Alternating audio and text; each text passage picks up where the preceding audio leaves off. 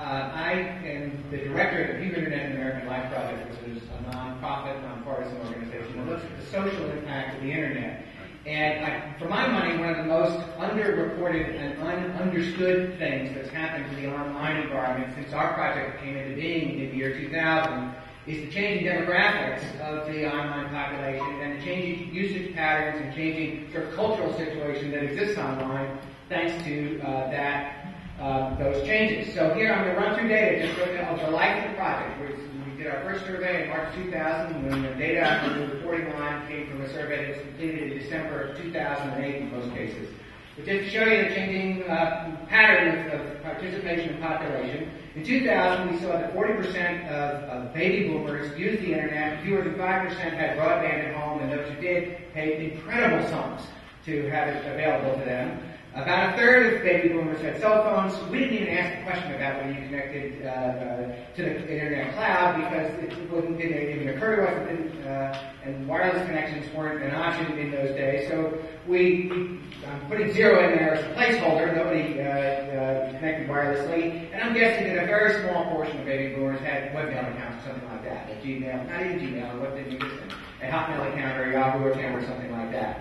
Nowadays, 3/4 of baby boomers use the internet, 62% have broadband at home. Broadband changes everything. It moves the internet from a sort of novelty in your life to a central utility and appliance and functional device in your life. Almost 3/4 have a cell phone. 43% connect wirelessly, and in two ways, through their wireless connections in their laptops and through their cell phones. That number adds up both of those populations. And 47%, almost half of baby boomers now use some kind of cloud function.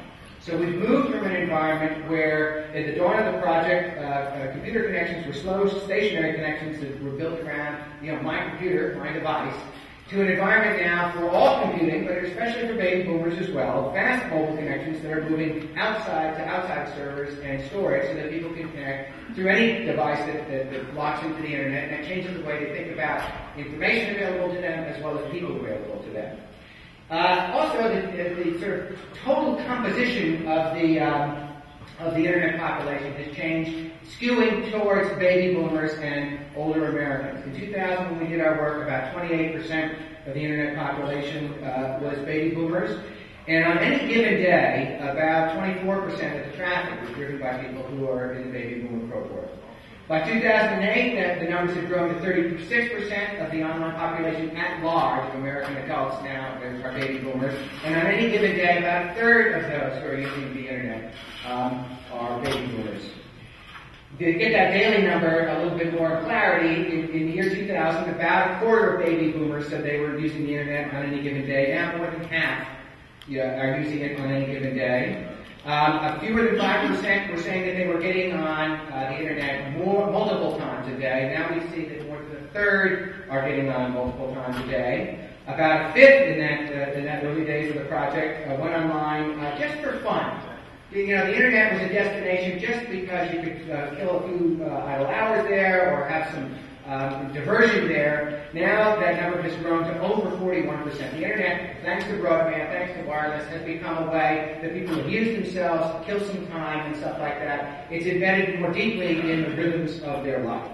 In 2002, we don't have 2000 data on a lot of this stuff because we weren't asking these questions then, but in 2002, we could measure the change in the value that the internet and cell phones have to people by looking at the changes in this question. We asked, would it be very hard to give up a variety of pieces of technology in your life? And in 2002, about a third of baby boomers said it would be very hard to give up the internet, and a third said it would be very hard to give up their cell phone. Well, by 2007, when we asked that same question, those numbers had grown to 42% who said it would be very hard to give up the internet, and 46% who said it would be very hard to give up their cell phone.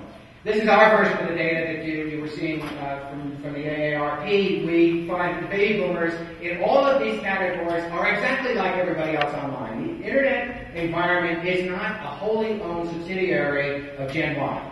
As a matter of fact, the one thing that's true about sort of looking at the way people use the internet and changes or differences between generations is that they are very much related to lifestyle changes. If baby boomers are in a slightly different life circumstance than Gen Y people are, and that explains a lot of the difference in the way they use the internet compared to Gen Y people, but they use it more intensively in those areas that make a connection directly to their life and the circumstances that they find themselves. Using email, they're doing online ratings and stuff like that. And here's the e-commerce picture that we get for them. They are obviously doing a tremendous amount of research online. They're often doing the research and then closing.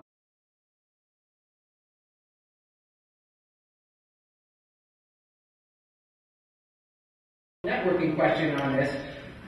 I think there's a caveat to start this conversation with, because boomers are social networkers par excellence. They don't necessarily